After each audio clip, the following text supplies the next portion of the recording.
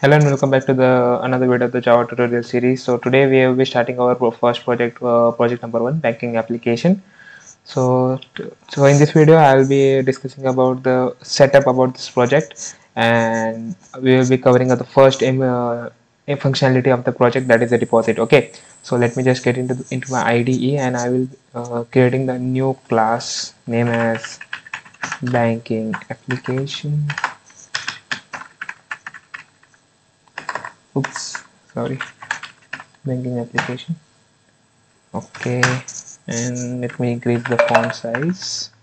Yes, and I will include my public static void main. Okay, and inside main, this project required input from the user, so that's why I have to import the scanner class also, and I will be using this new keyword scanner system.in. So okay, basic stuff. Now I know we have the not covered started oops concept, so that's why you will at some point you will not get some concept. So bear with me. I will be telling you what those concepts are.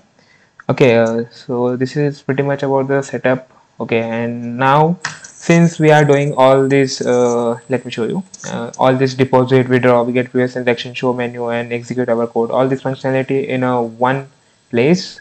So I guess this is the right time to introduce you with the oops concept known as method. Okay, so I will oops concept of method and class. Okay, so I will create another class known as the bank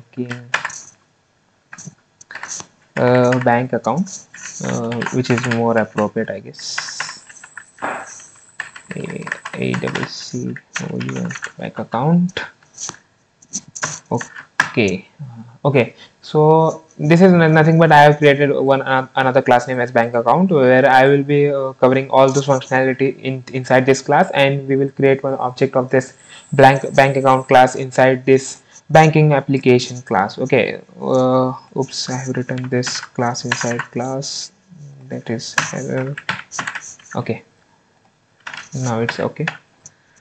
Okay, so this is one class, our public class, and inside which our main method is there, and this is another class where we'll be covering all those functionalities which are required in the project. Okay, so inside this I will show you how this class and object stuffs are created, so bear with me.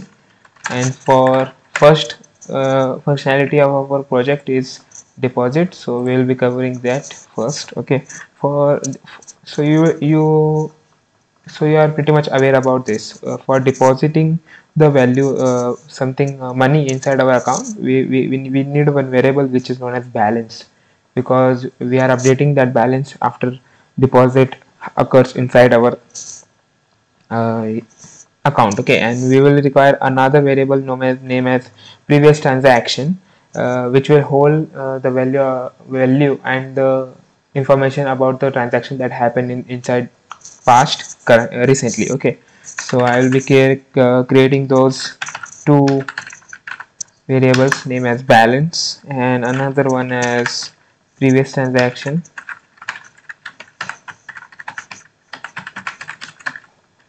Okay, and now I will create one method. So this method doesn't return anything, that's why I've written void. I know you are not getting some concept, what is void, what is int. Okay, not int, you know what is, that is the data type, and void, and my method name is deposit. Okay, and my method is going to accept one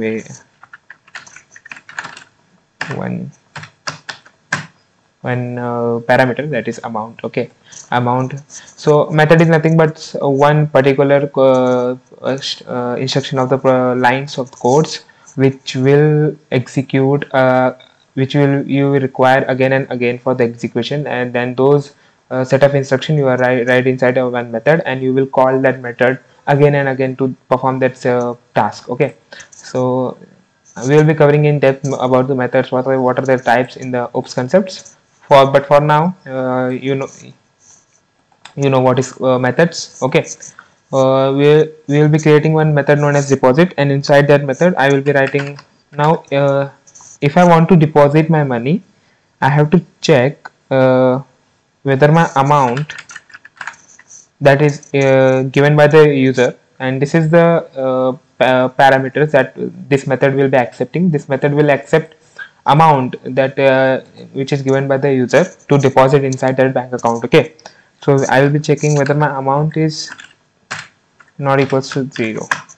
Okay, so this if the user inputs given input as 0, so that doesn't make sense, because 0 cannot be added inside the bank account. Okay, that doesn't make any sense. So we are checking one base condition over here, whether my amount which is given input by the user should not be equals to the 0. Okay, if it is not equals to 0, this if condition is evaluated as true, and inside that I will update my balance. Okay, so I will tell balance is equal to plus amount. Okay, I will update my balance variable, and I will also update my previous transaction variable as amount. Okay, and so that tells that my previous transaction which done by the user is the amount, that means the deposit to the bank account. Okay, so this is pretty much about this. And okay, so in the upcoming videos we will be covering the withdraw functionality and the get previous transaction and the show menu functionality. Okay, so thank you for watching this video, and I will see you in the next one.